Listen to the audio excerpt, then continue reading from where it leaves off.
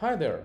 In this short video, I'm going to show you how you can easily export your Slack data to a CSV file with Skyvia integration. With the native export method provided by Slack, you can extract public channels only, whereas with Skyvia, you can export all the history from direct channels, public channels, multi-party direct channels, group channels, and so on. I'll show you the full list in a moment.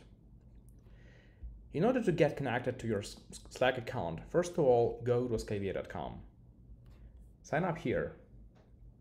I already have my Skyvia account, so I'll just click sign in. This is an interface of the Skyvia platform. Click New here. As you can see, the platform includes 4 products: Backup, Connect, Query, and Integration. We need the integration product, Export Package. This is your Export Packages settings area. Choose New Runtime to see Slack among connectors. Click Connection and then click New.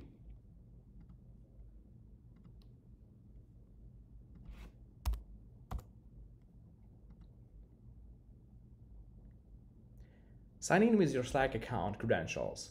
Skyvia uses a secured or auth connection. I already created a connection, so I can find it here.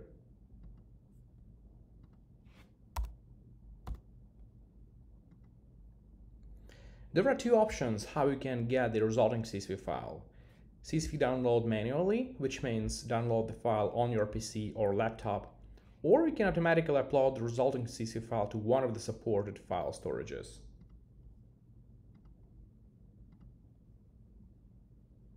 I'll show you the first option. Click Add New in order to create a first export task. Choose Simple or Advanced mode. I'll use the simple one.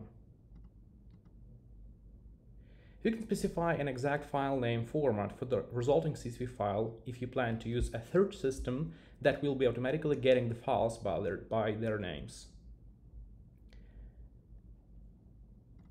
Select an object you want to export. Let's say you want to export direct channels history. Here you can create a filter condition for your exported file. Say you want to export today's messages only. Click plus condition timestamp equals today.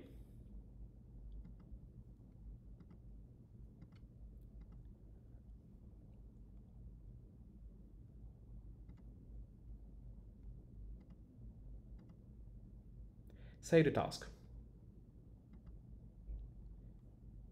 Create the package. Save the package. And then click Run.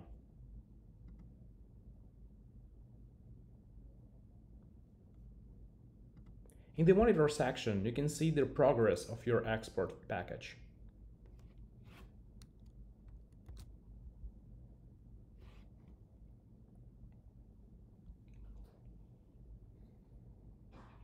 It's ready.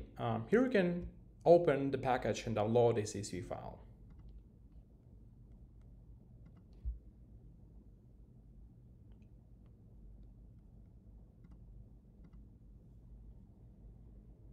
Here you can find the texts of the messages and other information.